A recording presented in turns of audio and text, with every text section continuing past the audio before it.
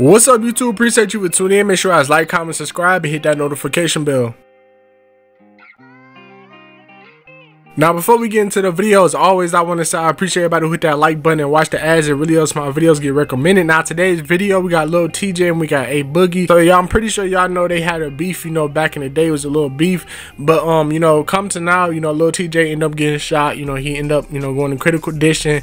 Now he's, unconscious right now, as I believe. But basically, they end up finding a photo of the dude because he ended up getting picked out and said, like, this was the dude. So, he allegedly shot Lil Tjay. Now, this same person that they're accusing of doing it, they find the pictures of videos of him and A Boogie together. Now, I don't think, this really mean anything. He could probably just be cool with him or cool with somebody in the group, and he really didn't have nothing to do with it. Like, A Boogie didn't have nothing to do with it. Now, people are finding this suspicious, but the thing about it, since this is all over the internet and stuff like that, I'm pretty sure the police is looking into it on A Boogie's side. He a big rapper, so they're gonna look into, what's going on. Now, I don't know if they can, actually tie to him if he actually did it or what, but I do appreciate everybody for tuning in. Y'all let me know in the comment section whether you think A Boogie has something to do with it or he just stood alone in the whole situation. Make sure you guys like, comment, subscribe, hit that notification bell, and I'll see you in the next video.